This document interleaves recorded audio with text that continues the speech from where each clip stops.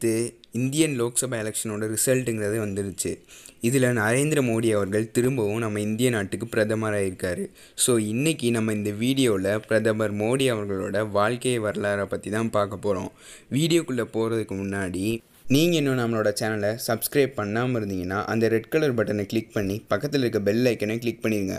அப்படின்னா தான் நான் போகிற வீடியோஸ் உங்களுக்கு உடனுக்குடன் வந்து சேரும். முதல்ல 1950 செப்டம்பர் 17 அன்னைக்கு குஜராத் மாநிலத்தில் வட்நகர் அப்படிங்கிற இடத்துல தாமோதர் தாஸ் முல்சந்த் மோடிக்கும் ஹீரோபேனுக்கும் 3வது குழந்தையாக மோடி அவர்கள் பிறக்கிறாரு. ஸோ இவங்க குடும்பம் ஒரு மிடில் கிளாஸ் ஃபேமிலியை சேர்ந்த குடும்பமாக இருக்குது. இவருக்கு மொத்தம் 6 சகோதரர்கள் இருக்காங்க. ஸோ மோடி அவர்கள் தன்னுடைய அப்பாவுக்கு ஹெல்ப் பண்ணும் அப்படிங்கிறதுக்காக அவங்க அப்பா கூட சேர்ந்து அவரோட வச்சிருக்க டீ கடையை ரன் பண்ணுறதுக்கு ஹெல்ப் பண்ணிகிட்டு இருந்திருக்காரு.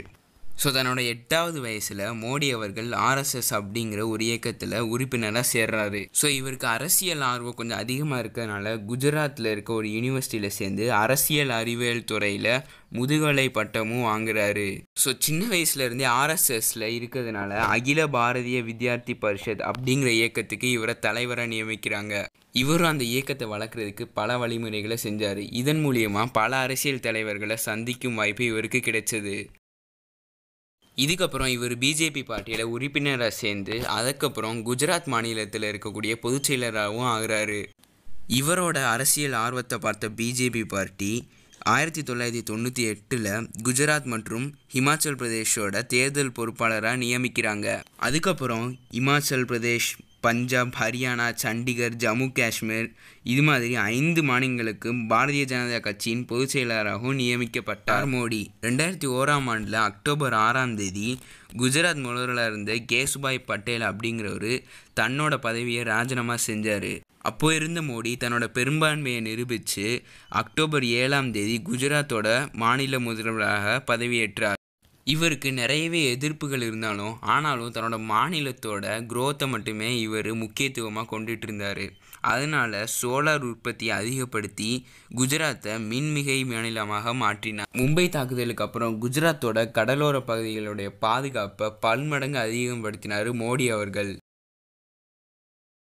இது மட்டும் இல்லாமல் தண்ணீர், சாலை வசதிகள், கல்வி, ஆரோக்கியம் இவற்றையெல்லாம் மேம்படுத்துறதுக்காக பல திட்டங்களையும் இயற்றினார் மோடி அவர்கள். இவருக்கு 2006 இந்தியா டுடே அப்படிங்கிற நாளிதழ் சிறந்த முதல்வர் அப்படிங்கிற விருதை வழங்கினாங்க. 2009 சிறந்த FDA பர்சனாலிட்டி அப்படிங்கிற விருதுக்கு இவர் தேர்வு செய்யப்பட்டார்.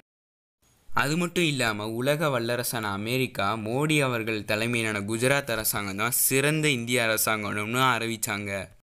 ஒரு நாட்டோட முன்னேற்றத்திற்கு அடிப்படை தேவை அப்படிங்கிறது பொருளாதார சுதந்திரம் தான் அப்படிங்கிறத நம்பினார் மோடி.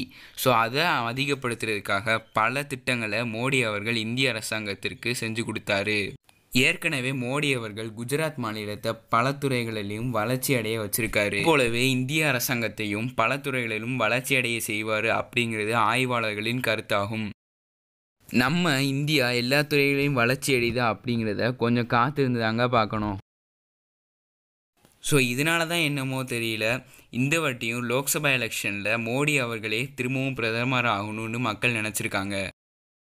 என்னதான் மோடி அவர்களை எதிர்க்கிறவங்களா இருந்தாலும் அவரோட வாழ்க்கை பாடத்தை நம்மளும் கொஞ்சம் கொஞ்சம் கற்றுக்கிட்டா நம்மளும் அவரை மணி பெரிய ஆள் ஆகலான்னு சொல்லி இந்த வீடியோவை முடிச்சுக்கிறேன். நாளைக்கு இது மாதிரியான வீடியோவில் உங்களை சந்திக்கிறேன். மறக்காமல் லைக் பண்ணுங்கள், ஷேர் பண்ணுங்கள், அப்புறம் சப்ஸ்கிரைப் பண்ணுங்கள்.